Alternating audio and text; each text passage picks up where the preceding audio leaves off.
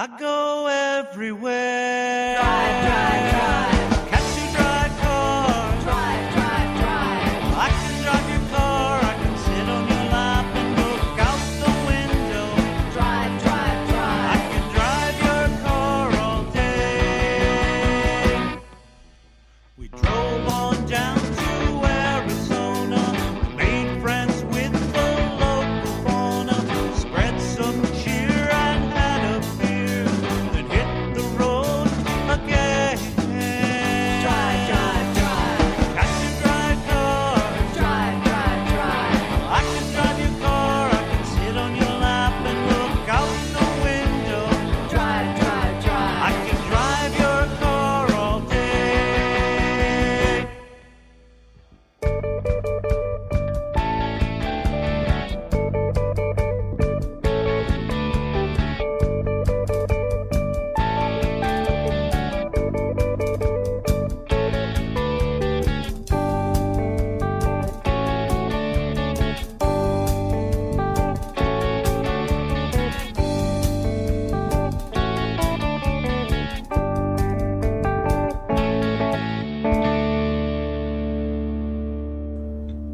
The Insufferables with Cats Who Drive Cars.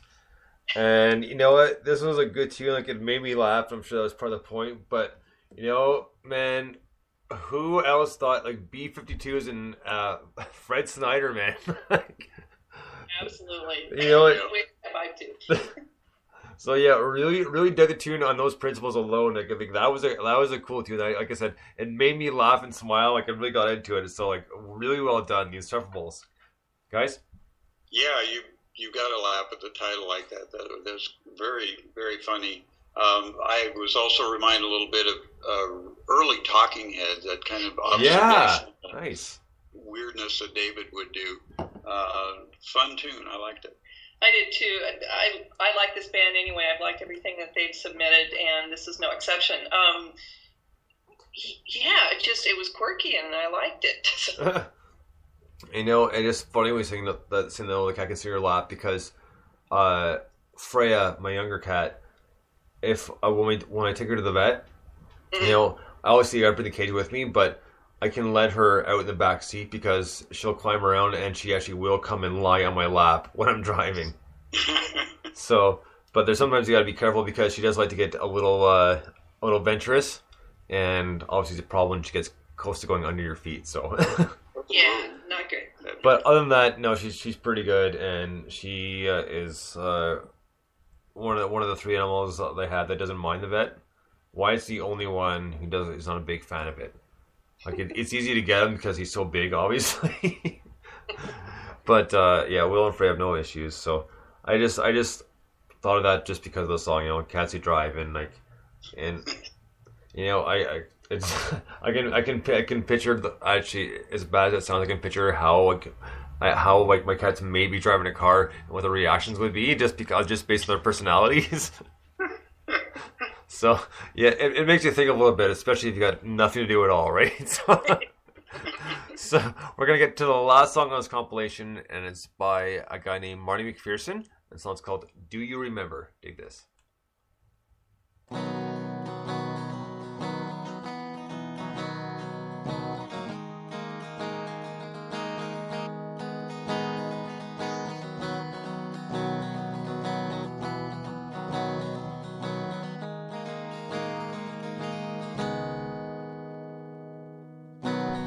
I'm sick of going to bed alone.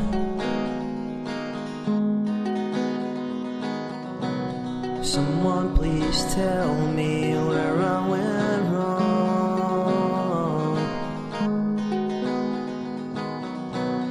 I'm tired of living life alone.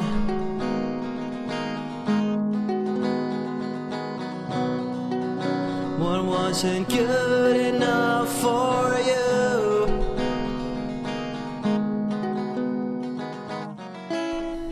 Do you remember when we could not stop laughing?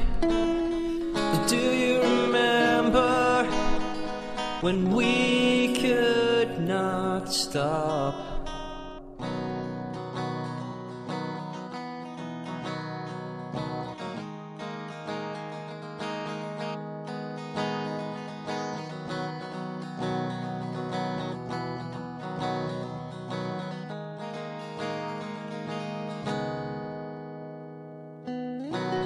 I'm so alone now, and what the hell for? For trying, for being the personified.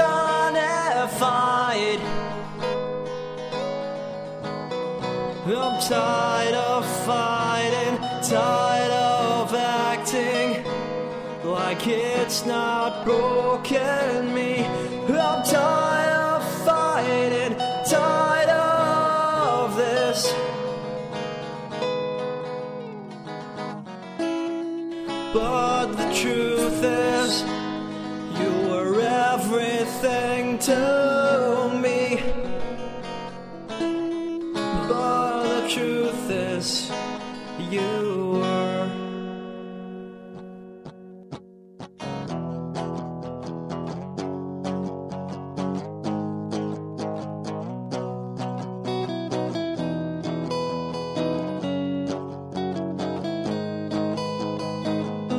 You broke my mind, my soul, my heart.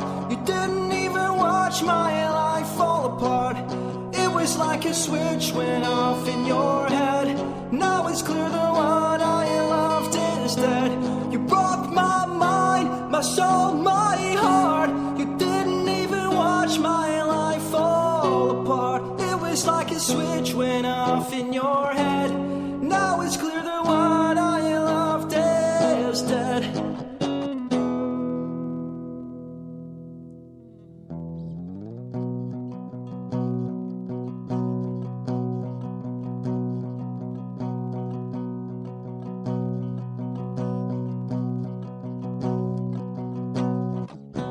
And with all you put me through, I always tried to do the right thing. I always tried to be the man you want. Marty McPherson, do you remember? Definitely a heartfelt too, that's for sure. Well, he really told us how he felt. So, yeah, it was a decent tune. Yeah, it was, as you said, it was very emotional and obviously meant a lot to him.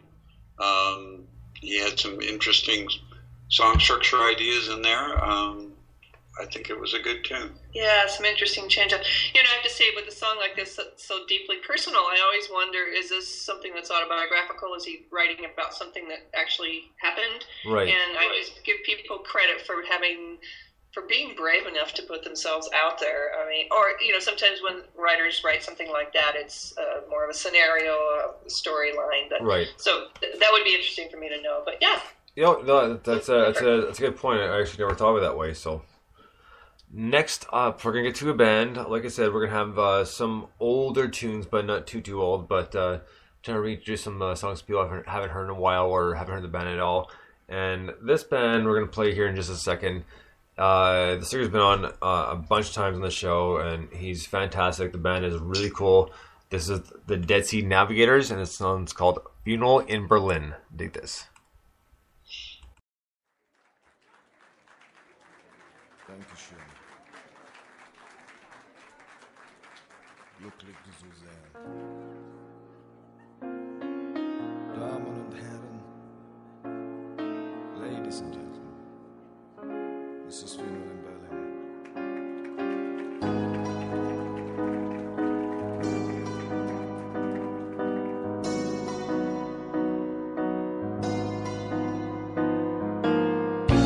Time is up, don't wake up. I am rich, filthy rich, but my lip remain fine.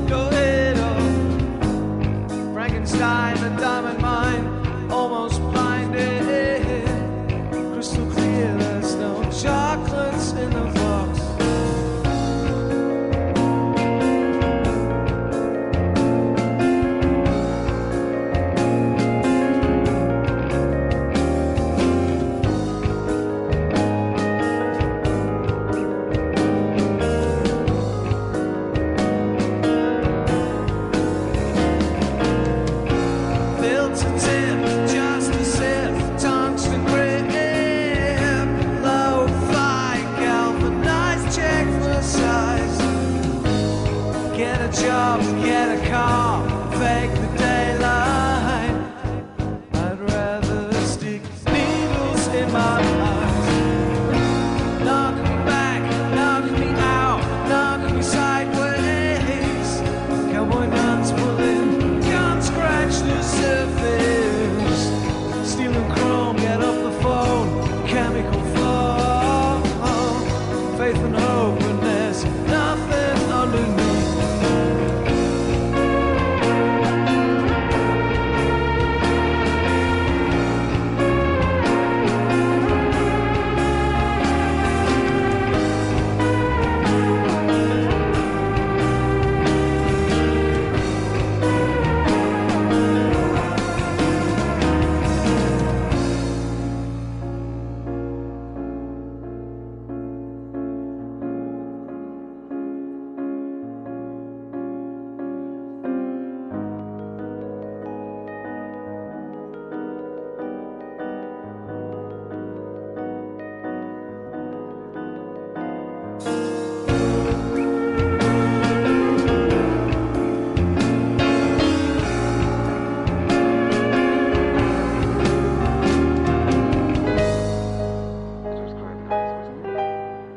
You weren't lying all the time.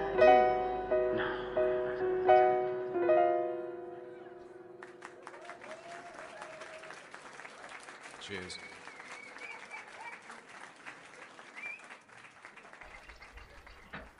Dead Sea Navigators. It's been a long time since we played them, and man, this is still one of my favorite bands. And the song's called "Funeral in Berlin," and I love it just because it's got, they're in a club, so it's obviously got the club feel to it, and just Steph's vocals are always like really cool and very unique and kind of like deep monotone, but he's got quite the range as well. And the whole song together, I mean, it just worked so well, and I really dig this song. Yeah, that was a really interesting tune. I liked the changes they had. Great vocals. I liked the kind of cabaret feel they had going on. Great tune.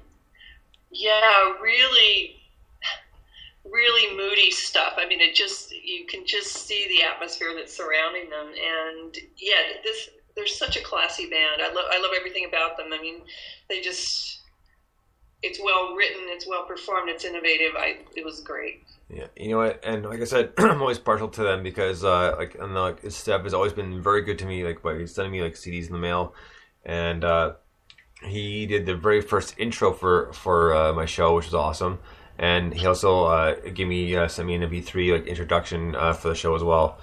And so he got credit. I definitely give him huge props for that, and that was awesome. I still remember getting emails like, "Well, what would you think if I did a jingle for you?" I was like, "What? Oh, F yeah, that'd be awesome." You know?